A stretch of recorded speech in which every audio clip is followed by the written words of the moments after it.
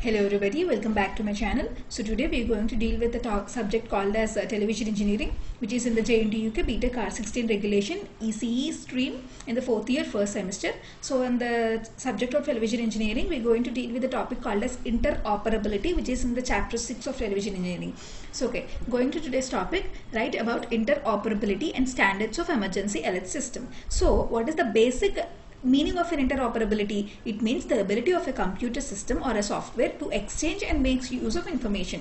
That means you can exchange the information and you can make a use of that information is known as interoperability. So now you got a basic idea of what does this word interoperability mean.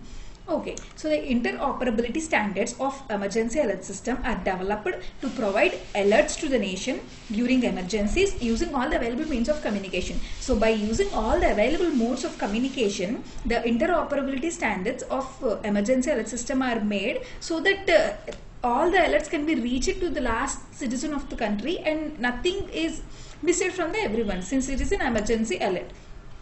And the next point is, alerts will be broadcasted primarily by responders, emergency and event managers, public health agencies, officials and executive management of all the organizations. So these are the people or a group of systems which will transmit the emergency alerts to the people, right? They are nothing but primarily responders, emergency and event managers, public health agency officials, and at the same time executive management of all the organizations. So the FCC initiated all these strategies to develop a multi-platform next generation alert system. Since we have discussed in our last video that this emergency alert system has some drawbacks which will be overcome by the next generation of emergency alert system. So such initiation is taken by FCC.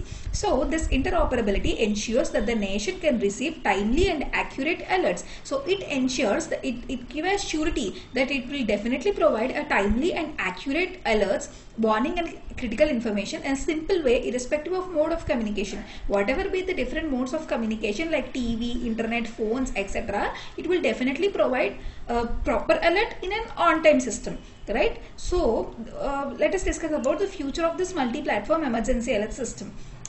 It has some issues and minimum requirements, means this need to be followed by the system. It must comply with the existing emergency alert system and national warning system, and W stands for national warning system, and all the hazard alerts on the needs of state and local alert originators. So this new version of emergency alert system should basically comply with all this above said things so that it could provide a proper output.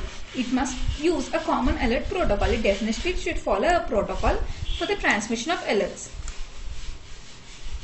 And the third point is, it must be capable of using all the possible means of communication, as I said before, such as TV, cable, satellite, radio, internet, etc., to deliver the alerts. Simply an automated technology to turn on TV and other devices to deliver EAS messages. This is a thing we have never seen before, but it actually happens when there is a situation that the emergency alert and it should be reach out to the people. TV would be automatically on and that emergency alert is displayed in whatever channel we will watch. Okay, and talking about the next topic is common alerting protocol.